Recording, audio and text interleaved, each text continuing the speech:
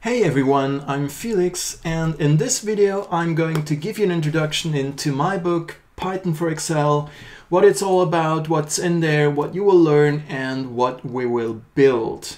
Now, the book is about 300 pages strong. It's split up into 4 parts and 12 chapters, and a good start to give you an overview about the book is by going to the book's homepage, which I will link down below. So here we do have the 4 parts. So the first one is about an introduction to Python. The second one is an introduction to Pandas, the data analytics library in Python.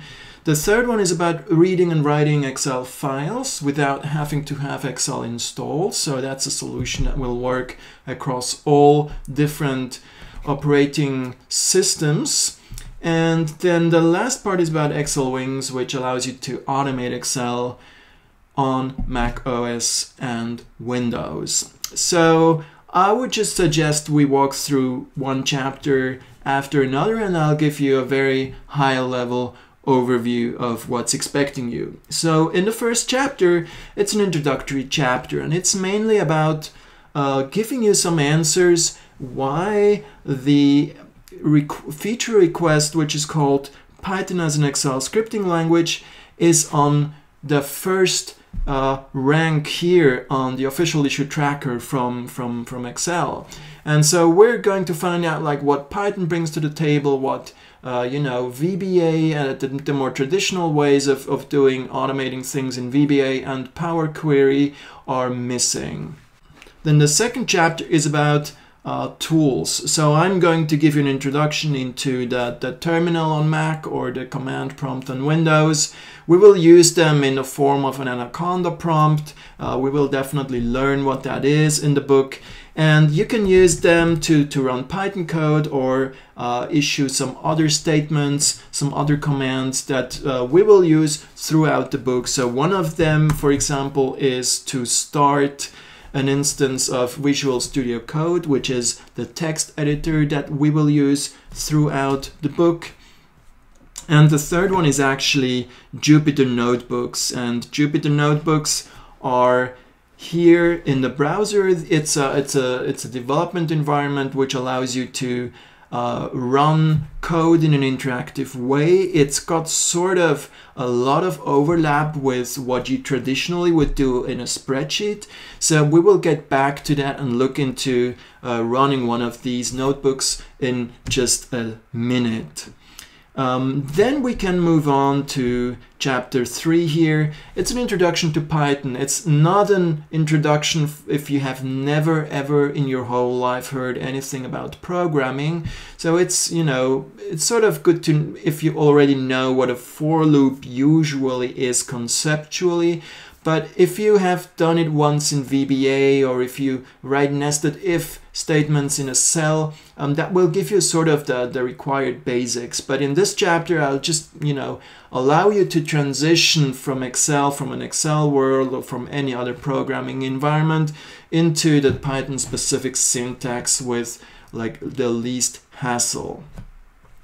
Then in the second part, we're going to look at NumPy, which is the numeric foundation of Python, and in a really short introduction, then we will follow up with Pandas and finally go into time series analysis of Pandas. And this is a sample notebook I would love to quickly show here. So first of all, you will get the opportunity to if you are here in the chapter, so this is chapter 6, and it's about time series analysis as I've just mentioned. So you always get the opportunity to like replay or do the code samples that you will get in the book on your own. And so you can download all the material from the companion repository, and this will allow you to interactively execute the code here and compare your outcome here in an interactive fashion. And you obviously can also change things and play around, which is one of the nice things about these Jupyter notebooks. And so It'll give you a very good environment here to experiment, and you will also have the option to play around with interactive charts here. We can just, you know, see some standard stuff that you can build, and that sort of would be especially difficult to build in an Excel spreadsheet. So that is the introduction to time series in chapter 6. Then chapter 7 will continue with showing you how Pandas has some built-in commands to manipulate Excel files. And as I initially said, you can do this on any platform that Python supports. It doesn't require an Excel installation. And so to demonstrate what we will go through, like the case study that we will look at in chapter 7, we will pull up here the Visual Studio Code, and you can see it's literally 10 lines of code.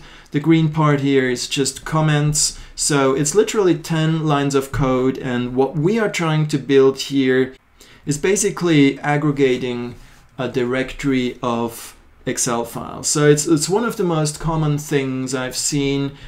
People have lots and lots of Excel files, and they just need to somehow aggregate the data in it. So we have here two subdirectories, one with XLSX files, the new format of Excel, and then one of XLS files. And it's a, you know, it's a simple format. It shows you some sales figures. It has each of those has a couple of like 10,000 rows, I believe, up to 10,000 rows. And so we're just going to go through all these documents and would like to produce an aggregated report over these different sales figures that we get from the individual files. And so when we execute this code, then you will see that it reads in all these files. And as I said, it does so without relying on Excel. So it's actually very quick. And you see it's already done creating the report. And so we can go here and open that report, which will show you the aggregated sales figure per month and per store. So it's not very nicely formatted, but like, you know, there's only so much you can expect in 10 lines of code. But then we will actually continue in the next chapter, in chapter 8, with the more lower level packages. Packages like OpenPyXL, XLSX Writer, XLRD, etc., etc. And this here then will pick up we will pick up the case study again in this chapter, in chapter 8, I believe. Yes, and we will add some styling to it and some charts. So you can see it's definitely longer than 10 lines this time, but when we run this script again, we will end up soon with a little bit of a more professional report than what we were building in the last chapter, in chapter 7.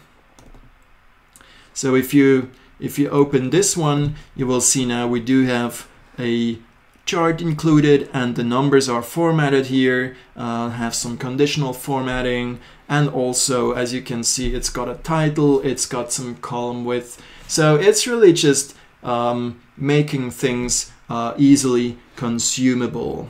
So that is chapter 7 and 8, reading information from existing Excel files, doing some magic with pandas behind the scenes, things that we have learned in the previous part, apply that to Excel data, and then finally produce an Excel report out of it. Then we're actually continuing to the last part where we will learn how to automate Excel by using xlwings. So we can get another another look at one of those Jupyter notebooks. And so this time when we do play around with it, we can easily load this into an Excel document. So you know, it obviously does require Excel now, but it's interactive, which has quite a few advantages in some situations. And you can, you know, remote control Excel here from the Python side. You can send over data and then read it back. So chapter 8, sorry, that would be chapter 9, is really about giving you the basics of how Excel automation works and allowing you to understand the Excel object model, how things are organized internally in Excel. And this then will continue in chapter 10. We will actually learn how we can call Python code directly from Excel by clicking a button. You don't have to run the Python code separately, so that's what we will learn in chapter 10. And this sort of builds up for chapter 11, where we will build the Python package tracker. It's a case study, and it's the one thing that I'm going to demo right now. So using all the knowledge that we've gathered in chapter 10, we are going to be ready to build a typical business application. And so the Python package tracker is also included in the companion repository, but obviously it also includes all the instructions in the book to build it from scratch. So the Python package tracker here is a basic Excel user interface, and it sort of combines the most common operations that I see people do with Excel and xlwings. And so one component is always talking to databases. So we have an introduction to databases in this chapter. And another common scenario is downloading data from somewhere, from the web through a web API. And so in our case, what we do is actually we download data from PyPI, which is the package repository of Python. So in this case here, you see you will have the history of the different package releases here on the page, and PyPI offers a web API where we can get this data programmatically. So what the tool does is actually it downloads the data, then stores it in a database, and finally displays it on the package tracker interface here. So I'm going to quickly demo how the tool is going to work. So you would start here and actually give the tool a few packages that you would want to add to your database, and you can see that it was added correctly to the database. And then let's maybe add a second one, and maybe let's just do for the fun of it, let's just add an error in a package that doesn't exist. And as you can see, you will get an error message over here. So let's fix that, add the package to the database so that we have like two packages to play around. And so the database has been created by Python in our backend code, and we are now able to use that little application. So we can choose to see xlwings and show the history. So in that moment, it's not going back to the internet, it works offline.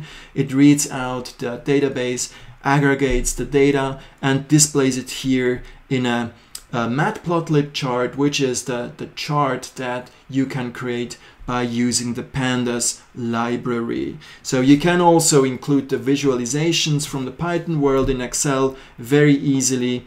And let's do that one more time for the other package that we've added to our database here. You can see you can get you can keep track of how many releases a particular package has, and you can sort of understand how actively developed something is. And then we also have the latest version here. You can see this was released about a month ago, and you get the version number. So that's the simple case study that we will build in chapter, I believe, yes, 11. And then finally, the last chapter is about user-defined functions, and this is the only topic in the whole book that only works on Windows. And so let's switch over to Windows, and in this chapter we are going to learn the basics of how user-defined function work with xlwings, and we will build it up and then finally finish this chapter with a little case study about Google Trends. So instead of having to go to Google Trends homepage and download data and then copy paste it into Excel, what we will do is basically we will build a user-defined function which accepts a couple of IDs of the search terms that you can look for in Google Trends, and like a start and an end date here, and then basically we'll return to you the data directly from Google Trends. And you can again work out like a plotting function that works with the Python libraries. So let's call that plot history, and then that will actually produce the plot in a matplotlib as a matplotlib plot produced by pandas in your Python user-defined functions. And then you can basically just change the input parameters here, and then it will go again to the web API, well, to Google Trends, and download the data and update the chart accordingly. All right, so this has been a very quick run through of what you can expect in the book, and I hope you like it, and I see you in the next video.